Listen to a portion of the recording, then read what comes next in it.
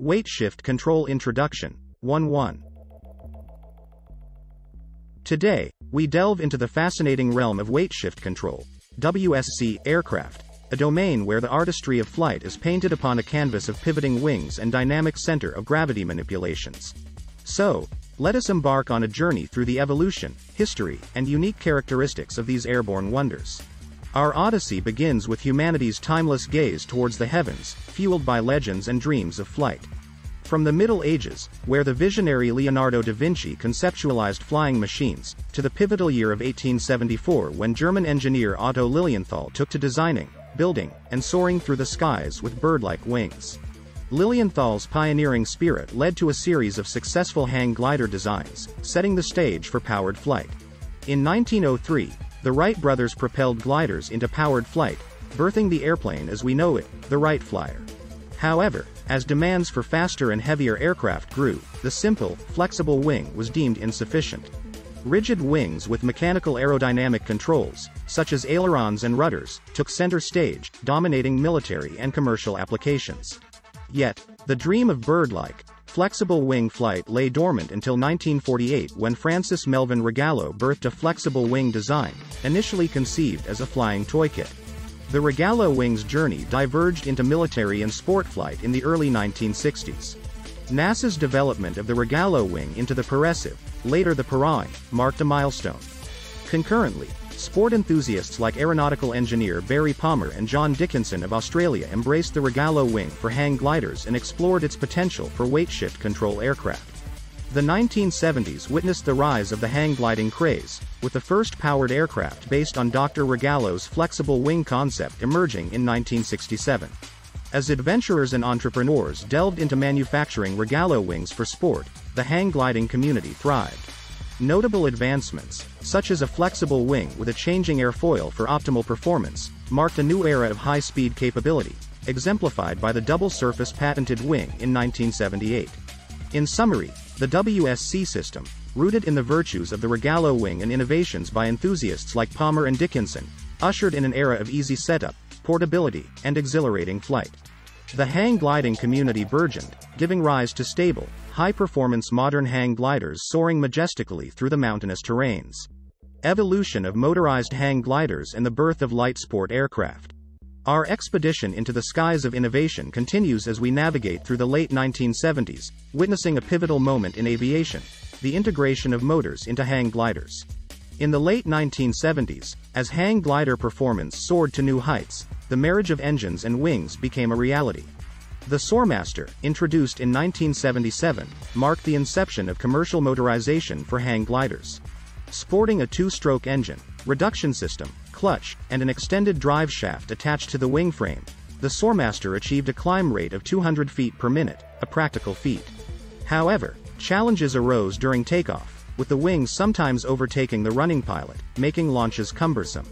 In flight, weightlessness or stalls under power led to the glider shooting forward and nosediving, raising safety concerns for widespread use. As engines and airframe technology advanced, the industry witnessed a transformative era. The propeller's relocation lower for enhanced takeoff and flight characteristics, the addition of wheels, and the birth of the Trike, Rogallo wing with a three-wheeled carriage, in the late 1970s marked a significant shift. Trikes, now synonymous with both ultralight vehicles and light sport aircraft, LSA, in the industry, emerged as a beacon of innovation.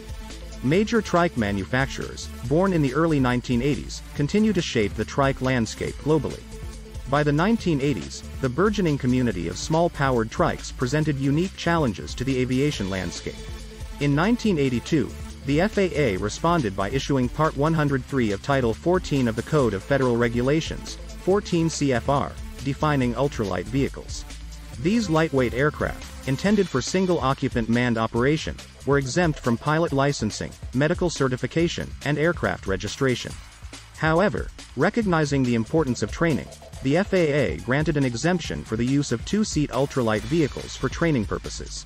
As the 1990s unfolded, the global sales of both single-seat and two-seat ultralight vehicles skyrocketed. Surprisingly, the demand for two-seat trainers surpassed expectations, leading to the realization that these trainers, initially designed for training only, were increasingly used for sport and recreation. This shift prompted the industry to focus on comfort and reliability, resulting in the creation of heavier, more sophisticated machines. Light Sport Aircraft, LSA, a new chapter. To address the evolution of ultralight vehicles and the growing community of sport users, the FAA unveiled new rules on September 1, 2004. These rules introduced a new category, Light Sport Aircraft, LSA, and a corresponding FAA pilot certification called Sport Pilot. The Sport Pilot certificate set forth limitations and privileges for both the pilot and the LSA. Ultralight vehicles exceeding specified limitations and requiring a Sport Pilot certificate were classified as LSA, subject to specific certification requirements. Weight Shift Control Aircraft Mastering the Skies. Our exploration of the skies deepens as we unravel the fascinating realm of weight shift control, WSC, aircraft, remarkable flying machines that defy convention. So, let's delve into the intricacies of these unique aerial wonders. Defining weight shift control aircraft. WSC aircraft, falling within the light sport aircraft, LSA, category, distinguish themselves by their single and two-place trikes. Not meeting the criteria of an ultralight vehicle but aligning with LSA standards, these aircraft are governed by the guidelines found in 14 CFR Part 1. What sets them apart is their reliance on the wing's flexible deformation for flight control, rather than conventional control surfaces. Now, let's acquaint ourselves with some common acronyms in the WSC world. We have WSC for weight shift control, WSCL for WSC land, equipped with wheels or skis, and WSCS for WSCC, designed for water operations. For sport and private pilot use, a WSC LSA must be duly registered with an FAA-N number, possess an airworthiness certificate, a pilot's operating handbook, PO, and/or limitations. Maintenance responsibilities lie with the owner or qualified personnel, with logbooks readily available for inspection. Dual flight controls become mandatory for two-seat aircraft used in training scenarios. Anatomy of WSC aircraft. The carriage, essentially the fuselage, comprises the engine and flight deck, connected to wheels, floats, or skis. Meanwhile, the wing, resembling a sail, involves the structure supporting the sail, battens forming the airfoil, and associated hardware. Now, let's explore some distinctive features of WSC aircraft. The pilot holds the wing structure directly, creating an unparalleled connection between pilot and wing. No mechanical devices intervene. This direct link allows pilots to feel the atmosphere as they navigate through it. While the pilot feels wing movements, the carriage and passenger experience stability. Turbulence is less pronounced compared to fixed-wing aircraft, providing a smoother ride. WSC aircraft allow for interchangeable wings, enabling pilots to choose a large wing for short takeoffs and low-speed flights or a smaller, high-performance wing for longer distances at higher speeds. This adaptability facilitates speeds ranging from below 30 miles per hour to up to 100 miles per hour. The wing can be detached, folded into a tube, and easily transported or stored in a trailer or garage, offering unmatched convenience. Without the weight and drag of a tail, WSC aircraft exhibit enhanced performance.